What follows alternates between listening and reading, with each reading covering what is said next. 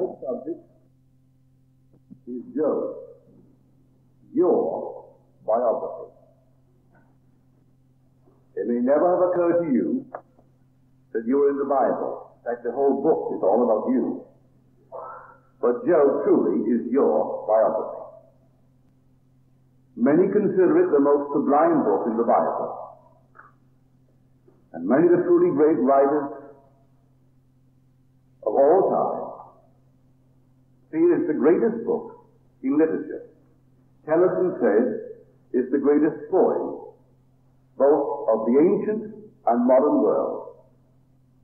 Carlyle said of it, there is nothing written, I think, both in the Bible or out of the Bible, that is equal to it in literary value, as Thomas Carlyle. And this list will go on indefinitely, what people think of the book of Job. The book of Job is divided into three parts. There is the prologue, where it's a plot, the most ghastly plot, a cruel plot against man, a man called Job. And then comes the dialogue. And the dialogue, you can hear the screams, the anguish of the one who is passing through the experiment. And then the epilogue, where the author of the entire plot and the experiment is revealed. Here, Job is the victim of the most frightful and cruel experiment on the part of God. And the epilogue reveals and puts all responsibility for Job's misfortune on God. The 42nd chapter, which is the last chapter, the 11th verse, states it so clearly. And then they came to him, all of his brothers and sisters, and all who knew him before, and they showed sympathy, and they comforted him because of the evil that God had brought upon him. The first and second chapters introduces a character called Satan, but scholars discount it. That is today suspect. He's only introduced in the later manuscripts to, in some strange way, soften the blow against the author of the play, who is God. And so Satan is introduced in the first and second chapters, just in a few verses. Then he disappears. He's not even brought back even in the epilogue.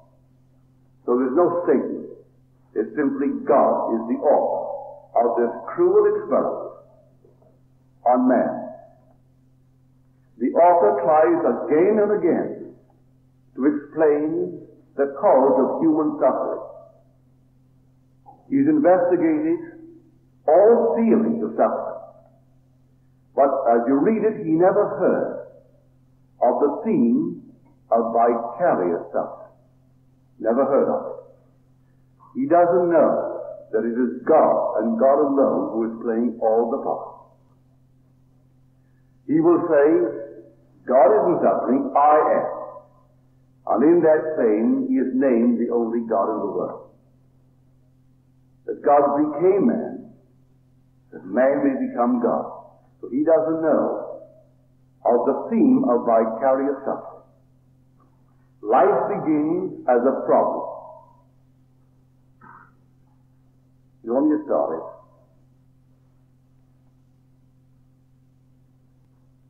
You may come down here, we've not through. We've only just started.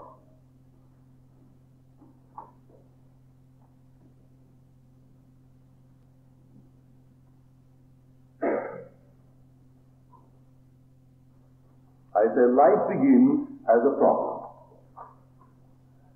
It offers a task rather than an enjoyment.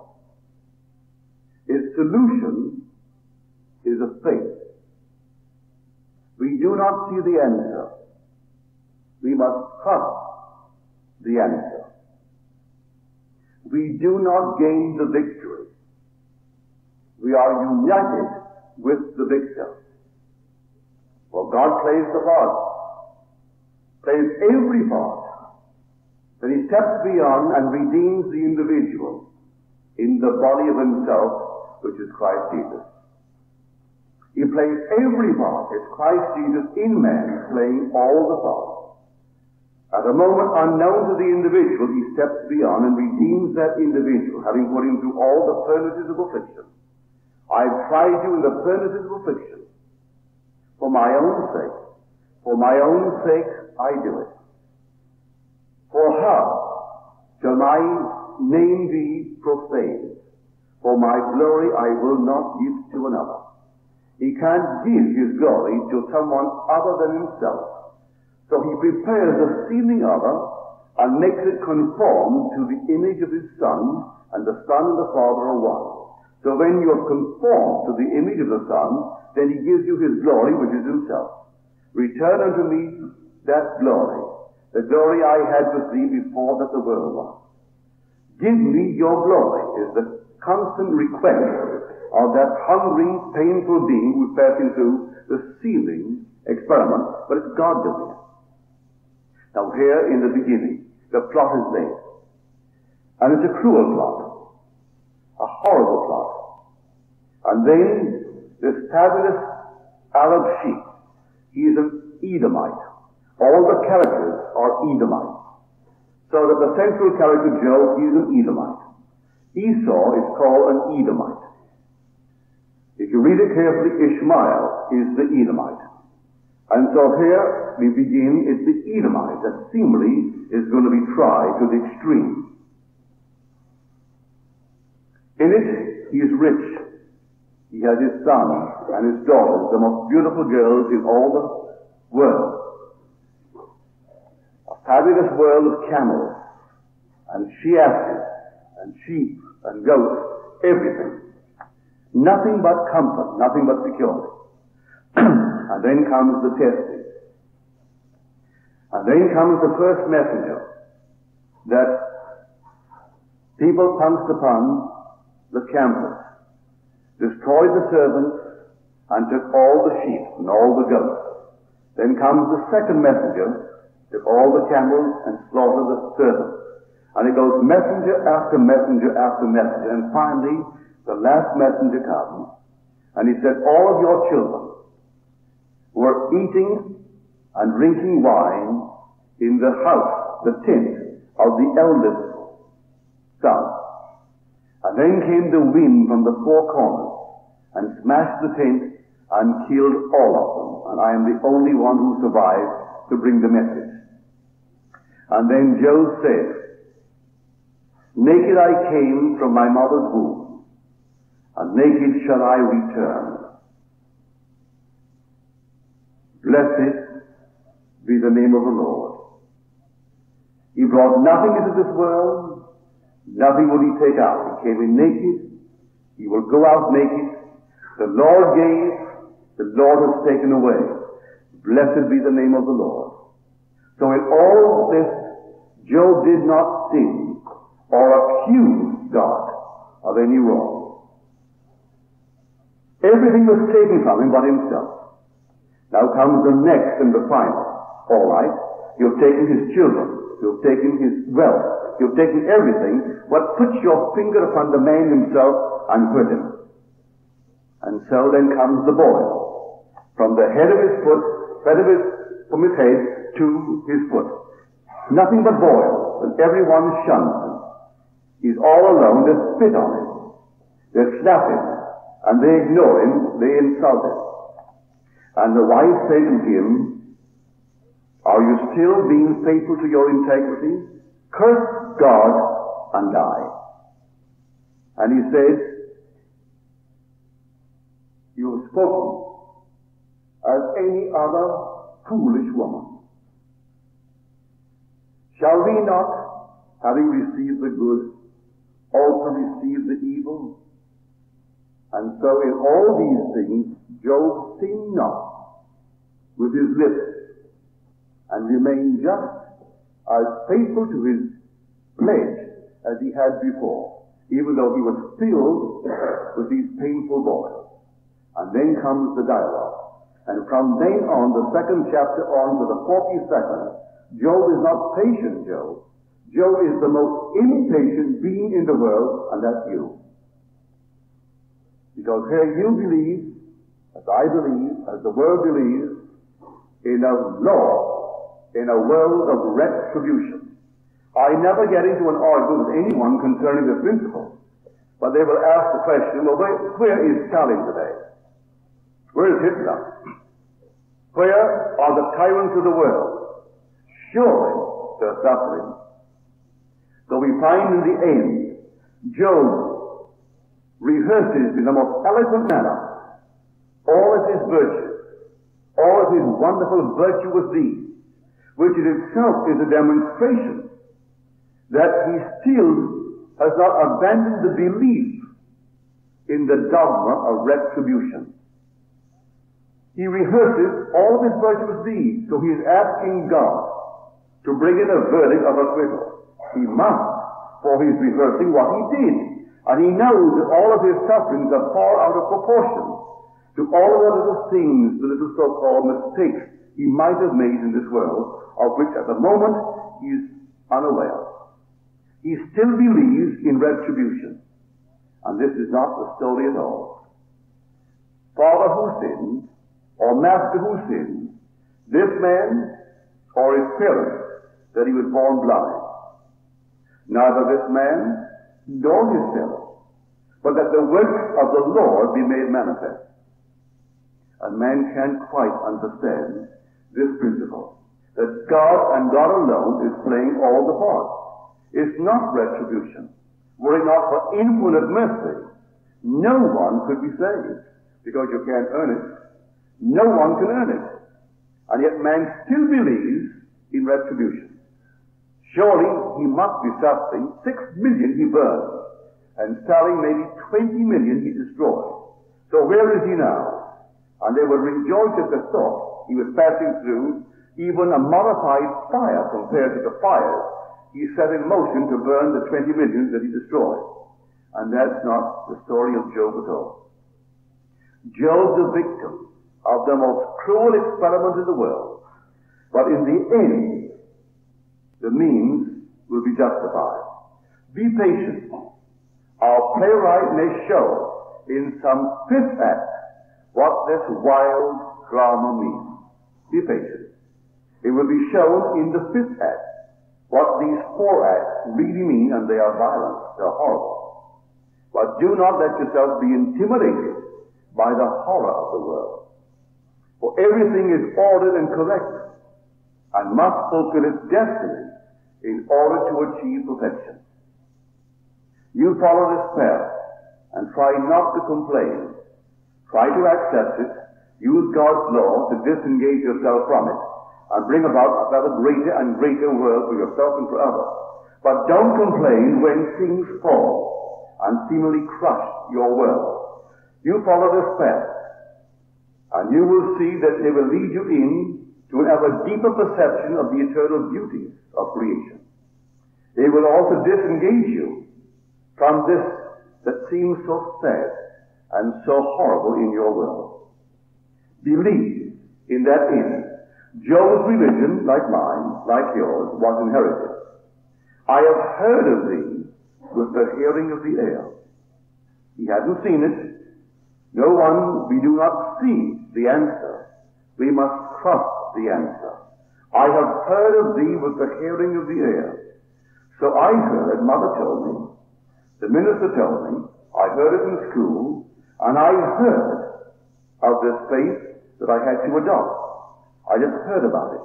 So it was all the oral tradition, all the inherited religion, what the fathers had said. But in the very end, having said, I heard of thee with the hearing of the ear, but now my eye sees. So while he is complaining, Job makes the statement, I will defend, I know, He shall slay me. I know it. I know this body's going to die. And I hope you know that body's going to die in spite of what certain people tell you. That body is going to die. I know this is going to die. So Job makes the statement, I know he shall slay me. I have no hope, yet I will defend my ways before his face, and this shall be my salvation, that the godless shall not come before him. What a statement. I will defend my ways before his face. He's going to slay me, that I know. I have no hope. I will defend my ways before his face, and this shall be my salvation. Wow. My salvation, why? The godless shall not come before him. Only the pure in heart can see God. And if I can defend my ways before his face, I must be standing before him. And the godless cannot stand before him. So I would approve to my own satisfaction at least, standing before his face, I must be the pure in heart. And the pure in heart are the redeemed. He redeems the pure in heart. But he still in that moment is justifying his behavior. And as Blake brought out, hell is simply nothing more than self-justification. Man is always justifying his behavior. Always. And he is still believing at the very end in retribution. And it isn't so at all. So when he is put on the carpet, unnumbered questions are asked Job. Where were you when I laid the foundation of the earth? Can you tell me the number of months for the hind to produce, the ass to produce? And he names all these things, and he finds how ignorant he is. He is completely ignorant, as you are, as I am, until God unveils himself and then gives himself. Now the word Job means, this is the meaning of it, where is my father? That's the meaning of the word Job. Where is my father? Where is the author of my life? Where? I must find the author, the father of this horrible experiment that is taking place on me. So where is my father? And now man, by faith, is led to meet his father. And when he meets his father, he and the father are one. I and my father are one. So every one of us in this world are led in a way that we can't ourselves plot and plan. No man can beat his way to the Father. He is brought to the Father by a certain pattern that only the Father can devise. It's all a pattern. I am the way. To whom? I am the way to the Father. No man comes unto the Father save by me. And this is simply a way. And the way is a series of mystical experiences that leads us in this furnace, out of the furnace to the Father. And when we go to the Father, he and I are one. In you're one. You're one with the one who conceived the entire plot to shape himself, this unbegotten, shaping himself on humanity and bringing what he shaped, which is himself, out, conformed into his image. So Job is your story. It's my story. Don't look and let your mind start delving into the depths of yourself. What have I done to warrant this? So you bring a child into the world, the child is blind. You bring a child into the world, the child is deformed. The child is not right. And then someone tells you, well, in some strange way, you and your wife or your husband, you are the cause of this misfortune. Or the child itself, based upon so-called reincarnation and so-called karma, is now reaping the fruit of some past frightfulness that he performed. Don't believe it. Can you conceive of the length of time that it would take a Hitler or a Stalin or any other tyrant to really reach the Father? No. It's a play. The whole thing is a play. And because it is a play, and one being plays all the parts, and that one being is God. And it takes all of these blows, listen to the word. He made everything for its purpose, even the wicked for the day of trouble. But everything in the world he made for its purpose. Yes, even the wicked for the day of trouble. And so Job is your biography. And all the dialogue Now the dialogue, if you read it carefully, the friends are introduced, three friends, and they accuse him of some horror that he must have done of which he's totally unaware. He can't remember. But they're trying to justify God's law. And they say that God's law is perfect. Everything about the law is perfect. And if you are blind, you must have blinded someone. If you are maimed, you must have maimed someone. If you're now being robbed of all the things you have, you must have robbed someone. Even justice, they call it. And he said, what? Not Joe. He couldn't conceive. Maybe memory fails me. But I can't conceive of any of the things I've ever done to warrant what has happened to me. So he denied it completely.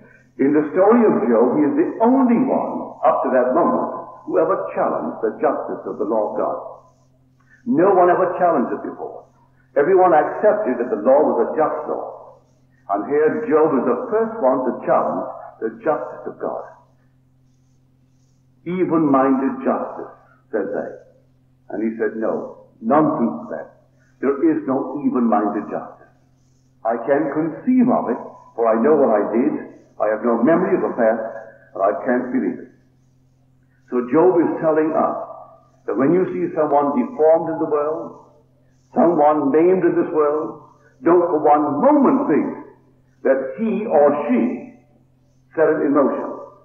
It's a necessary part of the furnace that God has prepared in the beginning of time to send himself through to produce pure gold to awaken as God.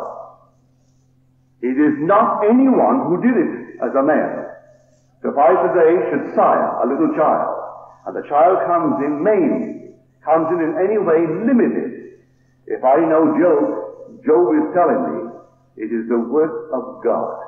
That I, the father, and my wife, the mother, we are not the cause of the misfortune of this that came. And what came is Job. And what is Job? Looking for his father. Where is my father? Who fathered this? Not this thing called Neville. Where is my father? What is the cause of this misfortune? Well, that's the name of Job. Where is my father? He's asking for God. And God is playing the part.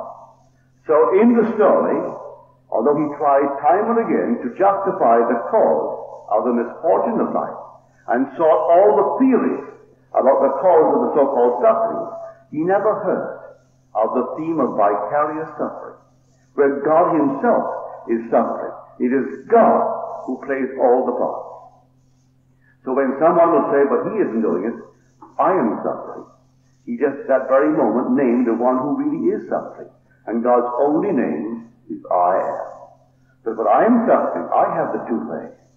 I have the disappointment. I have the pain. I have the embarrassment.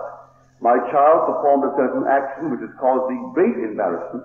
And so who is suffering? I am, I say. Well, that's God. That's his name. He has no other name.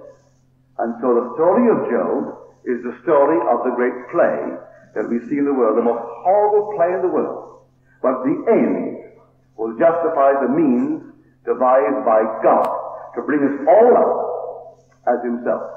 God is acting, God the unbegotten, shaping himself on this mold called humanity, bringing himself out as God. It may seem strange when everyone wants to point and say, well now, he's worthy of it, or it serves him right. You hear it morning, noon, and night, it serves him right. I know him, you think you know him.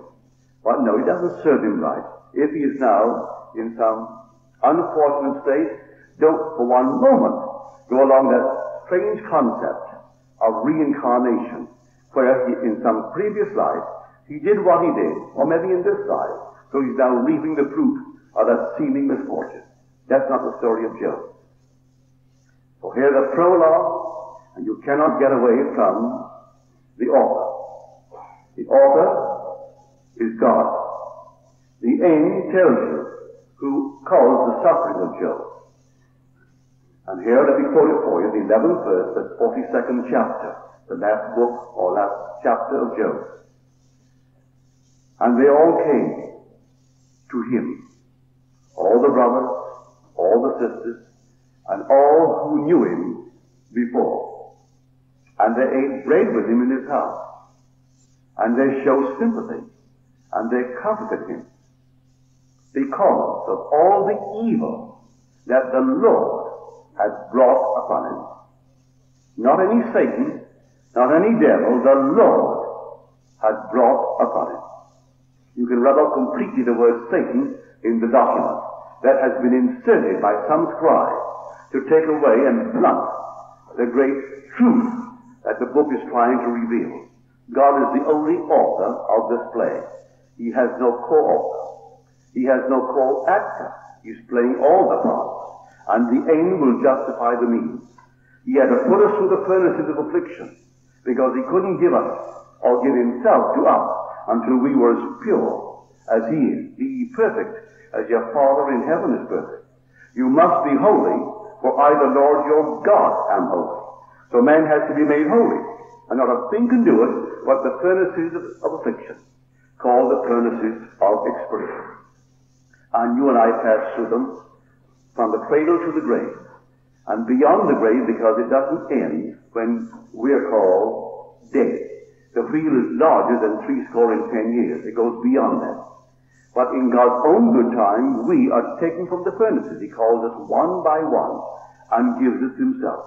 And that gift of God to us is revealed in a series of mystical experiences, which is called the Way in the New Testament. And the story of Jesus Christ and everything said of him, take every event in his life as a sign. And you individually will experience everything said of Jesus Christ, his birth, right through to the ascension. And at the ascension you are ascended into the great Zion, or the city of God. And everyone will ascend into that place. But you can't ascend until God in his own good time calls you from the furnaces, when in his eye you're purified. Completely purified. Last night, I dined with a friend of mine, and here a week ago I told the story of God being the grand keeper of the furnaces, and that man, the individual, is purified by the death of his delusions, and that man cannot plot the death of the delusions. God does it. I may think I can plot it and overcome a certain prejudice. Say I dislike a certain race, or a certain religion, or a certain something else, and I think I can work on myself and overcome it. I can't do it. It is God who plots it. And he told me the most wonderful story.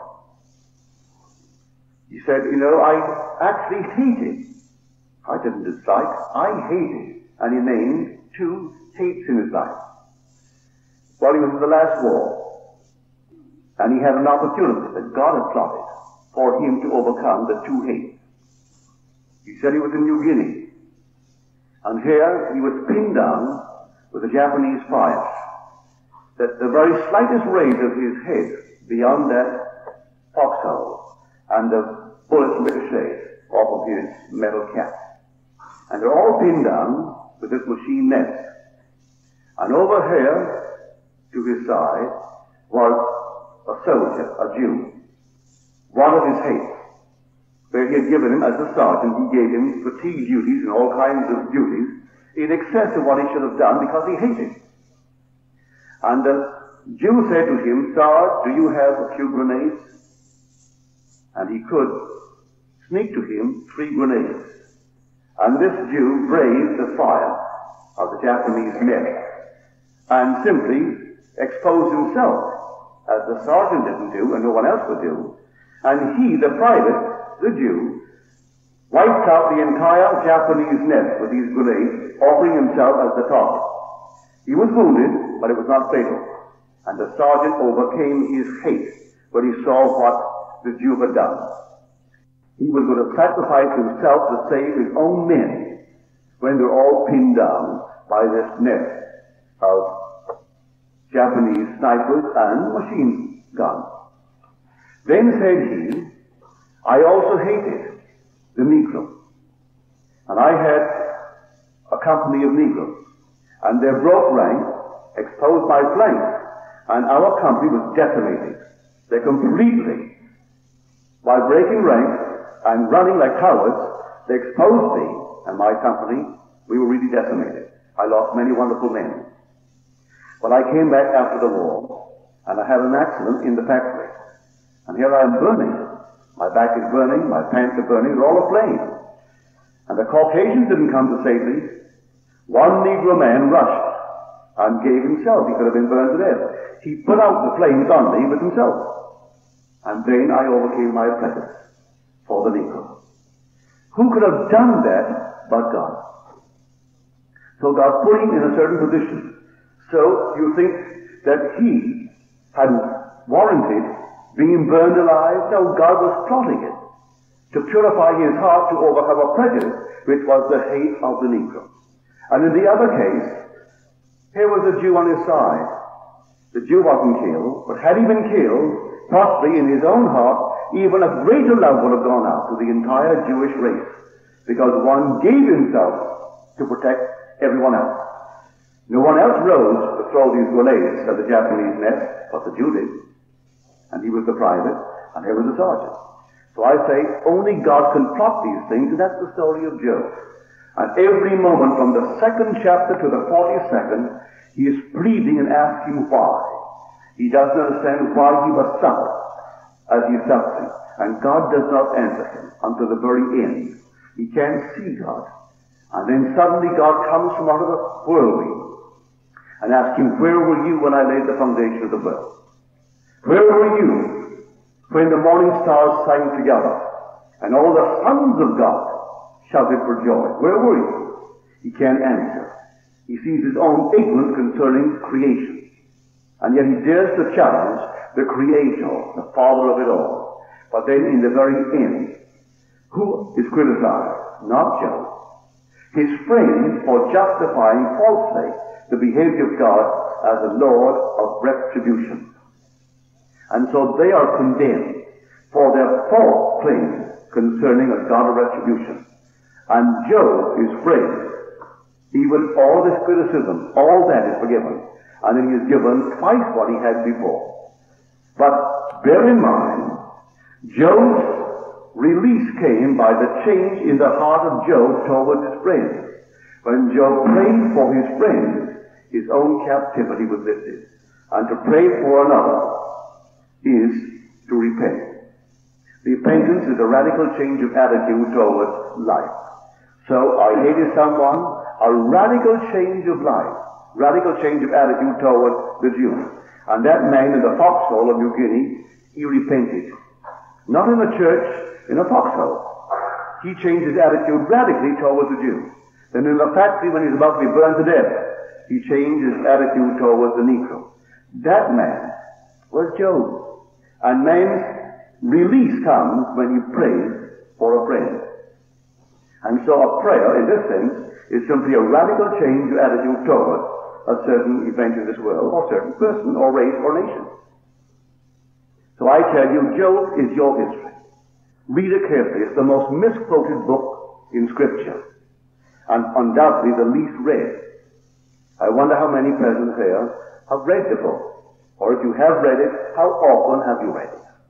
And yet, you're reading, when you read Job, you're reading your own biography. There are 42 chapters. And I tell you, as I told you earlier, this solution comes by a faith. Not by any other way. You can't earn it, just by a faith. I told you last night of my own experiences. I won't repeat it tonight, but I told you. Believe it. Have faith in this series of experiences. It comes that way. If you heard it and you believe it, I promise you the day will come when you least expect it, the series will start in you. And when it starts, it leads you straight to God the Father. And then you know the meaning of Job. Where is my Father? That's all that he's asking. Where is my Father? And then he goes and he finds that he himself is the Father.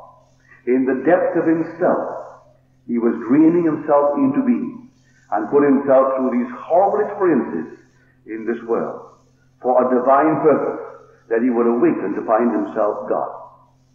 And so no one here can awaken until he goes through the entire furnace. And when he goes through the furnace, he's brought out of the furnace, and he's the very being who dreamed the whole thing into being. He's God.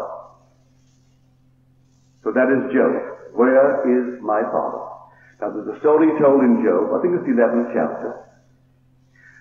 A stupid man will get understanding when a man is born the coat of a wild ass, or when a wild ass's coat is born a man.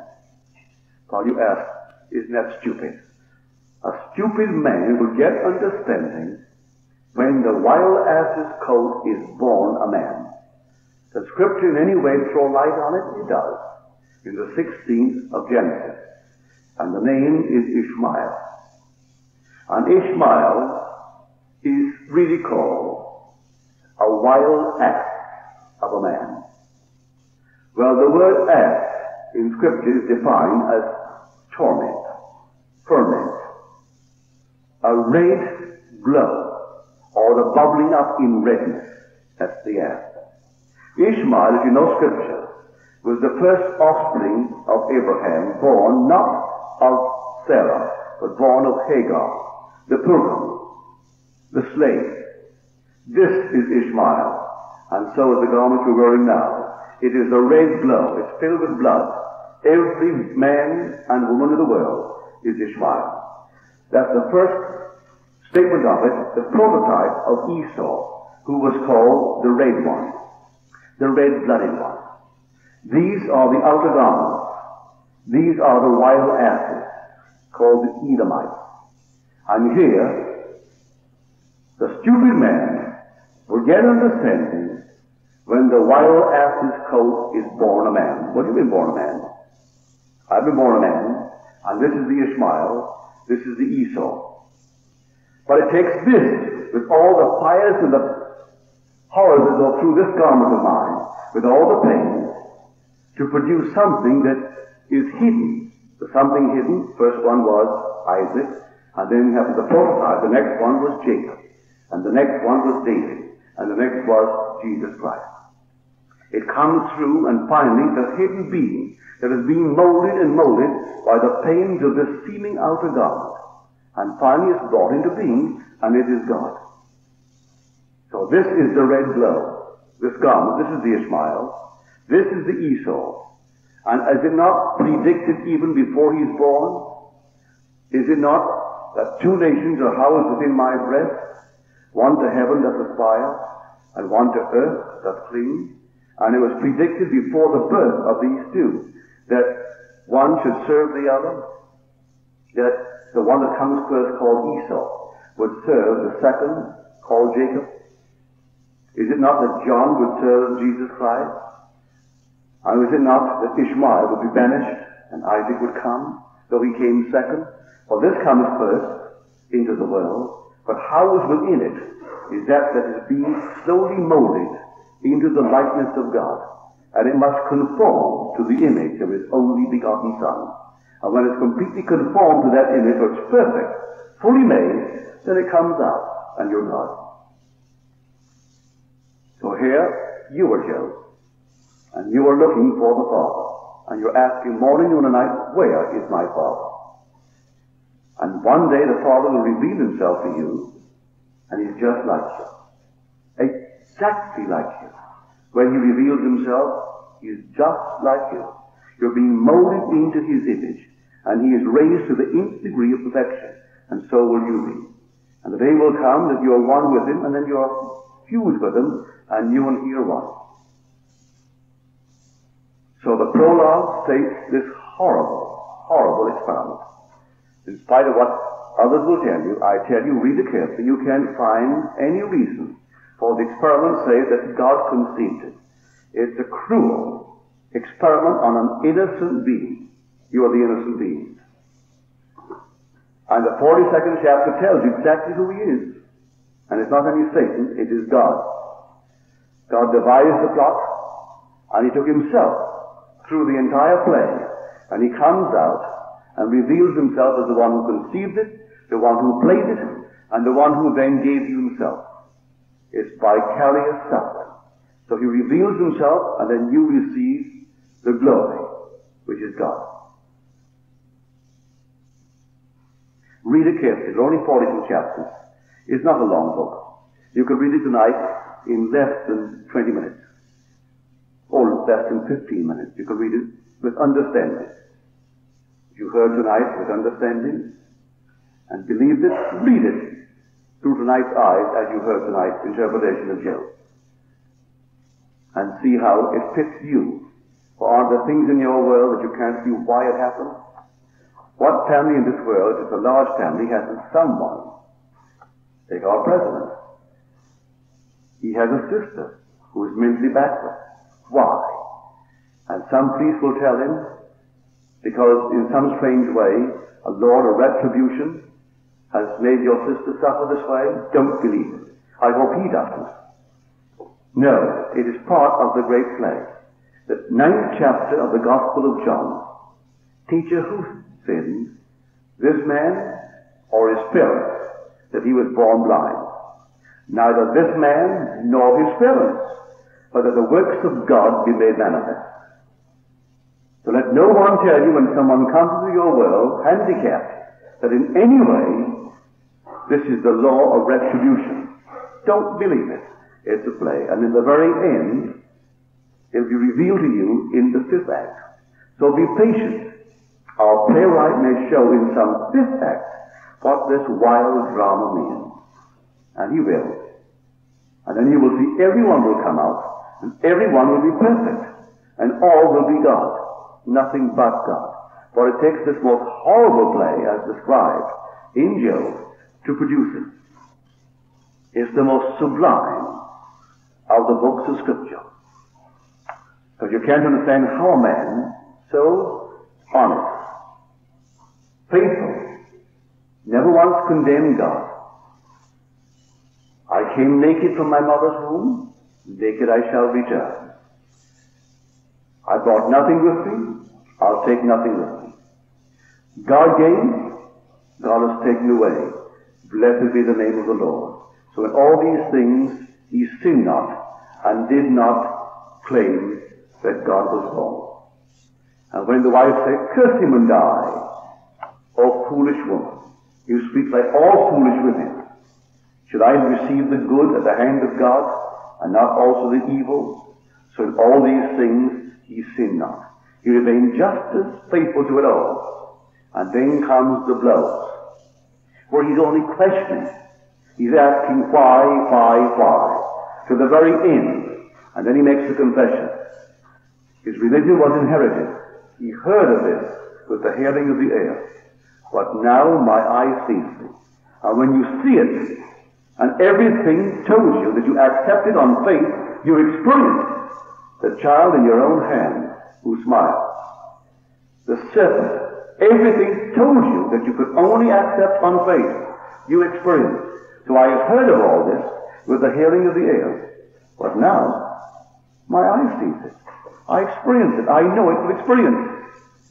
And then the curtain comes down, and then his fortunes are restored 100-fold. And he's one with the one he's been seeking. Where is my Father? I found him, and I and my Father are one. Self-begotten. You are self-begotten. But you're in the process of being begetting. And so you will one day be completely begotten. And when you're begotten, you're self-begotten. And it's God begetting himself. And you're he. Now let us go into the silence for a moment.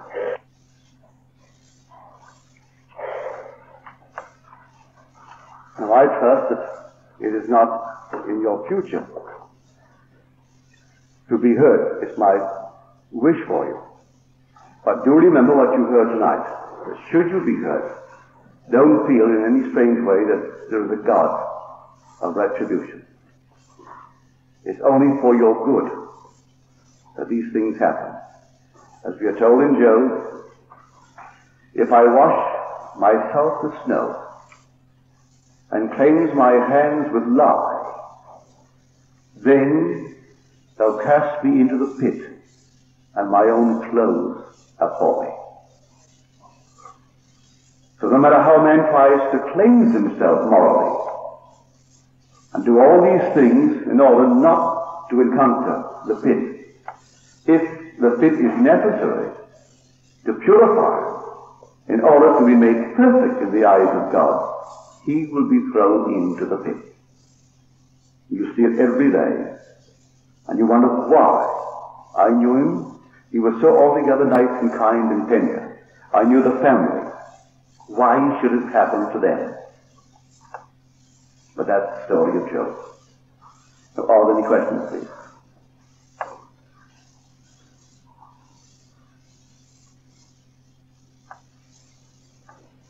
Surely there's a question.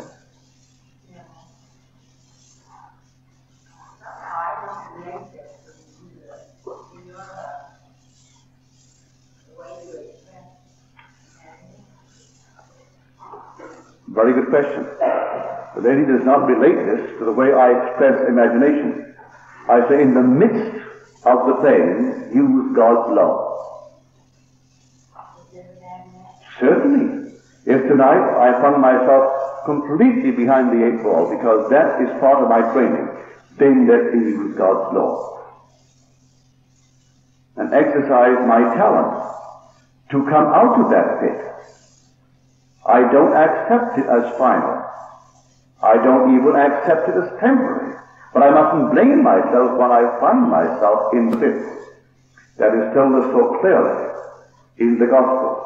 Do you think that when the tower fell and killed 18, they were greater sinners than the others in Jerusalem? I tell you not. But unless you repent, you shall have the same fate. Repent means change of attitude. Everything is to force a man to exercise his talent, to change his attitude. You think that the 5 who were killed in Galilee, that they were worse sinners than the others? I tell you not. But unless you repent, you will have a similar fate. The word is repent. That's the beginning of the whole teaching.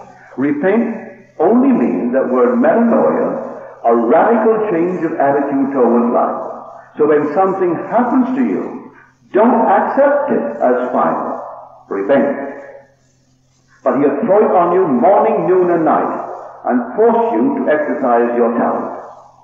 He will plot it. If it takes a war, a New Guinea, and you on your belly, and bullets ricocheting off your hat, to prove to you that your prejudice was simply a mental error. And therefore, one that you disliked and hated would be your Savior. So man's purification comes by the death of his delusions, and he always will use the one you hate to be your good Samaritan. Always. So the Jew in one case was the good Samaritan, the Negro in the other case was his good Samaritan. Both Saviors. On different occasions. If he has another hate today, God will put him in the state, and then he'll be saved by one of his hate. And that one will be his good Samaritan. So I do not deny what I tell you. Imagining creates reality. But don't tonight when you go through here. I came down Mason many years ago. I was living at the Fairmont. And it was a wet day, and I came up with new shoes. Well, you know that thing called Mason. But here I am. I'm way ahead of my date. In fact, the lady in the audience now, I have a date with her for an early hour. I think it was 10:30. And so I started down towards her shop on Post Avenue. On Post Street. Well, I was quite early. I started. And someone would have taken me right up this way and dropped me on my back. But it felt that way. And there I was completely on my back, walking down with my new shoes. And then 2 lads came by and they lifted me to the top of California. And then I was in excruciating pain. I had a little date that night at the Fairmont. I had 18 invited to dinner. And luckily I knew the housekeeper, and she thought, well, now she would pitch in and help me out by taking them through these fabulous apartments in the Fairmont after dinner, because I couldn't stand any longer. And she said, I'll take them through Mr. Kaiser's place, and I'll take them through this place, and show them these fabulous suites in the hotel. She was very sweet about it, because I couldn't sit one moment as longer than I did. I was excruciating pain. So I told the story from the platform. First reaction was, why should it happen to you? As though I am not part of society. Am I not part of the world? Happens to me as it happens to anyone. It could happen to President Kennedy. If he falls on his back, which he did, he's always rocking on the chair. Why should it happen to him? He's the head of our country. Here is the top office in the land, and he is filling it. But something happened to him, and he's always rocking. So don't in any way justify it. Use your imagination to get out of it. I didn't look to say, what have I done to warrant this? God shouldn't do this to me. I'm doing His work. Well, isn't that stupid? So who isn't doing His work? The man who took my shoes today and shined them for me. He's doing God's work. I didn't shine them myself. And so he shined my shoes for me. He's doing God's work. But everyone said, well, why should it happen to Neville? Well, it happened to me, may I tell you. And I had that painful, excruciating pain, but it forced me to use my imagination to get out of that pain. So why shouldn't it happen to me? Must it only happen to others? We're all one. So I say this is not in contradiction with what I teach. Imagining creates reality. But the story is repent, repent, repent. When you find yourself, don't start digging and say, look, what have I done as Job did? Job, in the most glorious, in the 30th chapter, 30th and 31st chapters of Job, he makes the most eloquent defense of his virtues. And all of his virtues he brings up, and all the virtuous deeds. Well, that is a demonstration of the fact he had not abandoned his belief in the dogma of retribution. And yet he's asking for acquittal. How can he be acquitted if he believes in retribution? These things could not have happened if he believed that way. But in spite of these things, God puts them on us. And then, repent. Don't ask me why I did it. Repent. Don't accept the sentence. Get out of it. Don't accept any sentence. You get out of it by exercising your talent that I gave you. And then extricate yourself from that problem. For man has to awaken. But don't accept it and don't look for some cause other than God's vision of the need of that bit of gold. There's still a little bit of ore with it, and it must be burned away. So it doesn't deny the claim that imagining creates reality. What I'm trying to get over tonight, don't judge people harshly when you meet someone who is limited. If they're limited, tell them of repentance. But don't condemn them and say, well now, you're only reaping the fruit of some horrible mistake in the past. Don't. Just say, no matter what they've ever done in the past, tell them how to escape from their present predicament. Because God is infinitely merciful. And he did not know of a God of mercy. He only knew of a God of retribution. And God is a God of mercy. And God is the God of grace. And so he gives us, in the end, after we exercise the talent that he gave us, which is to free ourselves from every limitation in the world. Any other questions, please?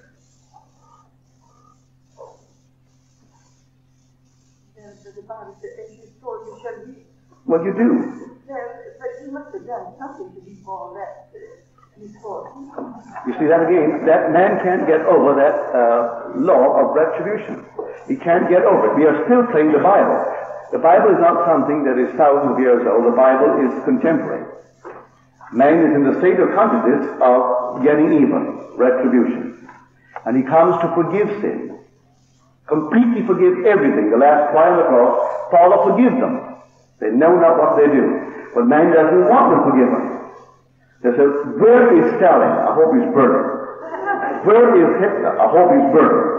And to say, well, no, he is not. Why, millions would simply feel, but that isn't a good God. I don't want a God that forgives sin. I don't want a God of mercy.